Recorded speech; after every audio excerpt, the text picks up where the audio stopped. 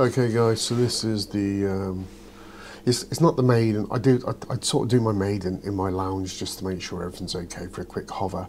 This is the first go. I've got two bladed props on, and this is just to illustrate a bit of noise there in the FPV image, as you can see that going across the screen. Please forgive this little bit of flying here. I'm just getting used to it. This is the first time it's been outside.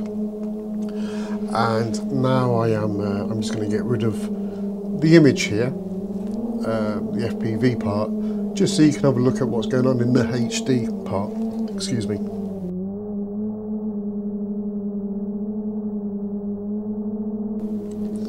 So we can see, you know, jello. This isn't. It's not the props. The props are new. They're already two-bladed, but I'm going to try some different props in a bit. But first of all, we're just going to tune some of this out.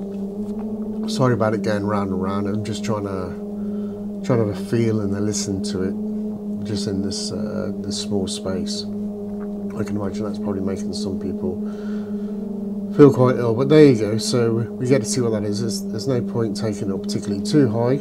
I'm just going to stop that right there. Right. So all I'm going to do now is I'm just going to change the PIDs, because that's what needs doing.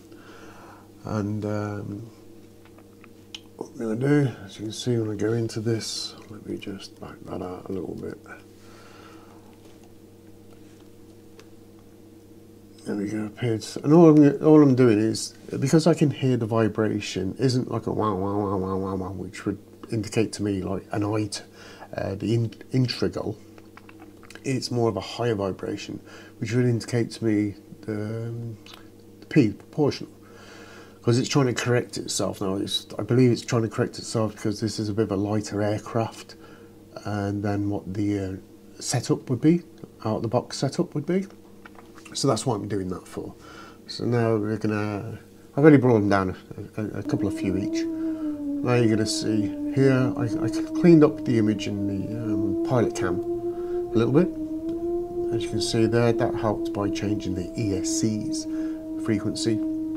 And this is now just to sort of show that, you know, it may not be absolutely perfect there. I don't know if you really get absolutely perfect in all flying conditions, but I can still probably tune that in a little tiny bit. I don't have air mode on, so when I start offering the throttle and I'm bringing it down, I'm doing it by ear.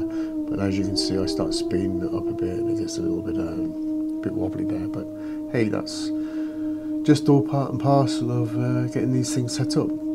So my next thing would be to this, I am going to try out some different props that the chap at the Hobby RC suggested to me. Because these ones got a bit more of a pitch on them, and then the other ones won't have as much of a pitch. But I'll just show that in the little next bit. And then I'll go for the GPS modes, get the GPS and stuff set up, and we'll give that a go.